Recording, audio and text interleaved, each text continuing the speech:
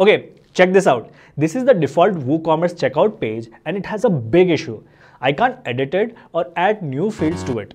Even if I try to edit these blocks here, all I can do is change layouts like this or disable these fields, and that's it. This is a big problem if you want to add new elements to your checkout page or change something around. But watch this. I've got a new checkout page with all these custom fields added here. Not only that, you can also gather all the data from these fields right in your WordPress dashboard. The best part is that I created this fully customized checkout page with just a plugin and no coding at all. As a beginner, I was amazed at how easy it was.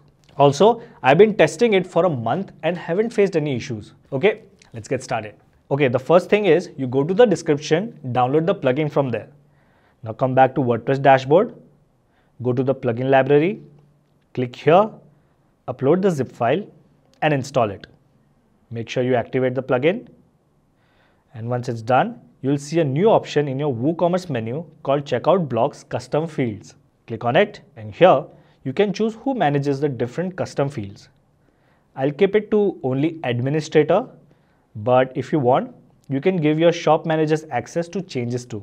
Now, I want to add these fields to my contact information section, and to do that, let's go back to our plugins dashboard and click here.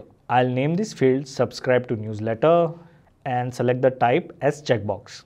Next, click on advanced and you will see a bunch of options here like the title on mouse hover, for hints and set positions to set the order where this custom field will be displayed. Alright, I'll save the field, and to make sure this shows up on our checkout page, I'll save the changes from here. Now, I want to add a terms and conditions field or checkbox to the shipping and billing address section. So let's quickly do that as well. I'll select the type as checkbox, set the position of the field and save it. Now let's see if the field has been added. So I'll go to the checkout page and hit refresh, and there you go. The new fields are visible in the context section. Another thing to know is that this plugin lets you add more than one custom field to any section of the checkout page. So I'm gonna add another field here. I'll return to the plugins dashboard, click here.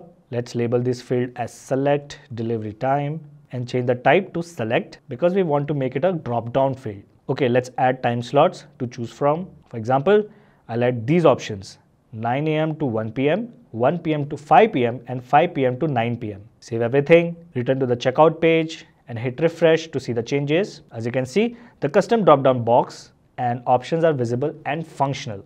Now, let's customize this section of the checkout page. Let's go back to our plugin dashboard and add this field called add a personalized note. This will help our customers add special notes and text that we can add or customize to our order. So I'll set the type as a simple text field and add a word limit of 300 characters like this.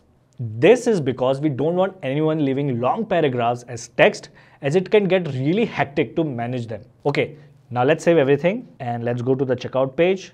Hit refresh, and there you have it. Now that we've added the custom fields, let's see how they work on the checkout page. But before that, adding a bunch of fields and other information on your website or checkout page can slow it down. And you don't want your customers to abandon their cart without buying, right? So my team has built this free speed plugin called Airlift, which works perfectly with this plugin. All you need to do is add your link here, and with just a few clicks, Airlift automatically cleans your site and runs 50 plus optimizations to improve your Google page speed score to 90 plus. This means you never have a slow checkout page and always offer a smooth checkout experience. Okay, now let's get back to trying out our new checkout page. Alright, I'll quickly fill in all the details and place the order. Once you get a confirmation like this, all the additional information of these custom fields is saved directly in the backend. So go to the WooCommerce orders page and click on the order we just placed. And as you can see, all the data from the custom field is available here, making it super easy for you to keep track of all the information. But there's a small catch to this, and I'll be completely honest with you. This plugin requires a subscription. It offers two subscription options, a standard monthly plan and a one-time lifetime option. While the monthly plan is great for short-term needs, I recommend getting the lifetime option as it's a better value overall. I know it's a bit pricey at first, but here's the truth. It's an investment that practically pays for itself. Why? Because this plugin helps you optimize and monitor your checkout processes, leading to fewer abandoned carts, smoother customer experiences, and ultimately high sales. And that's it. If you need any more help with it, then make sure to comment below. Click this video if you want to triple your site speed in just 1 minute. You're really gonna thank me for this. So click here and I'll see you there.